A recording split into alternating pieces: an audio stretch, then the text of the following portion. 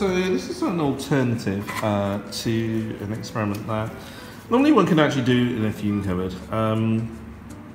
This is actually something that I've personally tried to think about over the course of several years to try and conduct an experiment that allows me to demonstrate that non-metal oxides are acidic. And the non-metal that I have, which is very freely available as well, is sulfur.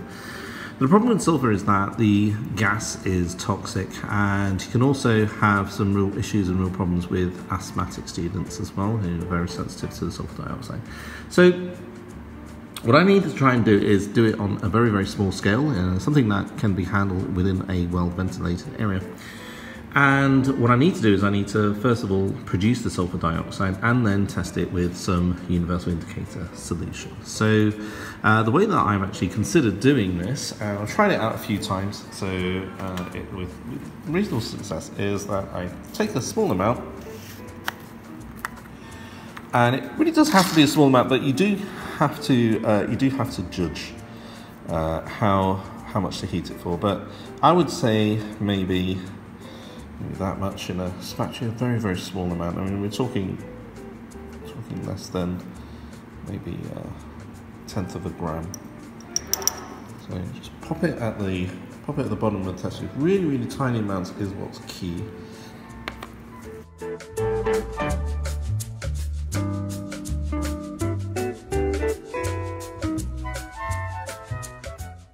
So what we're going to now do is we're going to now use a material called roxyl, which is mineral wool.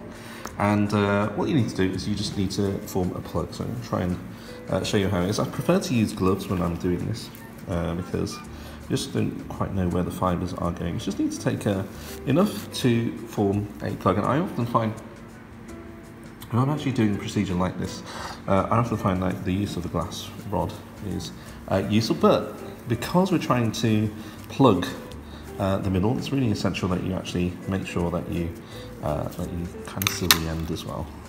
You don't want any of the fumes to leave. So that's actually quite a good plug. And remember, what we're actually trying to do is we're actually trying to make a gas in this test tube, but we want to try and keep the gas as much as possible within the test tube itself.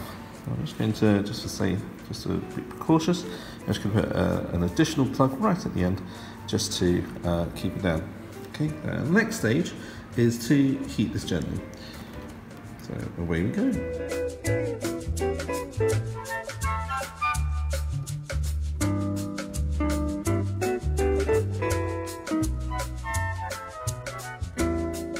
Okay, so here we are. We've got our test tube with a very small sample of sulfur, and what we're going to do is we're going to use a gentle flame of the Bunsen. What we're going to do is we're going to dash it in just to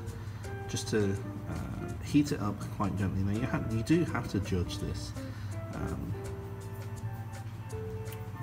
Initially, what happens is you get a slight crispiness at the end, and what I'll do is I'll just hopefully show that because it's shown very nicely on the camera, so it'll actually get this orange effect. So that's just the sulfur softening up and also forming an alternative allotrope.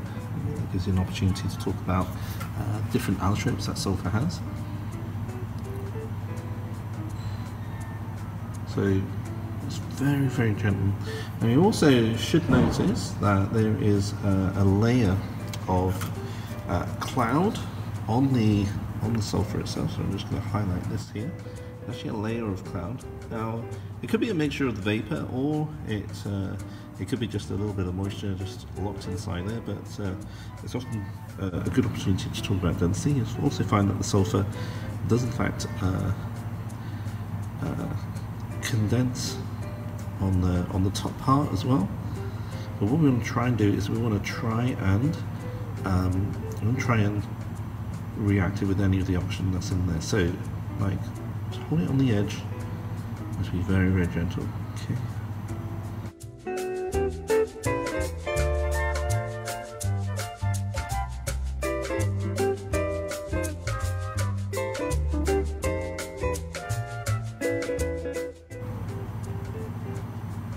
should be okay because there shouldn't be any kind of build-up of pressure. You've got your mineral, but at the same time what you're doing is you are just heating it a little bit just to cause some sulfur dioxide to form.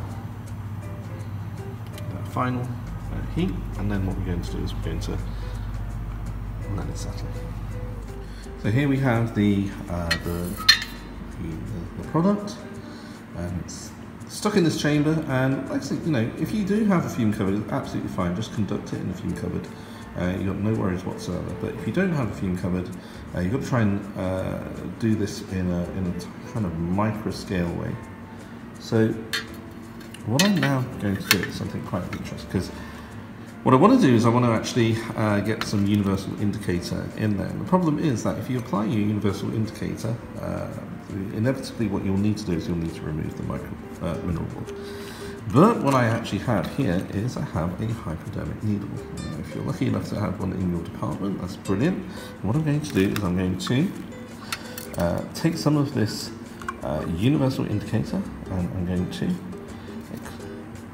draw it up through the syringe,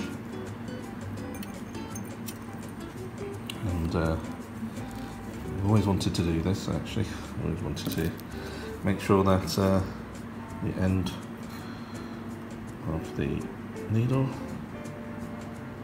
is full of liquid. Okay, so that's fine. And now what I'm going to do, I'm actually going to insert this through the side. Okay, so just using the hypodermic needle, go all the way in, and then just start to insert your liquid. And if you can see this, you can actually see that the water fully absorbs the gas, and the gas is acidic. And there you have it. Fantastic. Okay, and that's it. That's how you display and demonstrate the acidic nature of sulfur dioxide as an acidic oxide.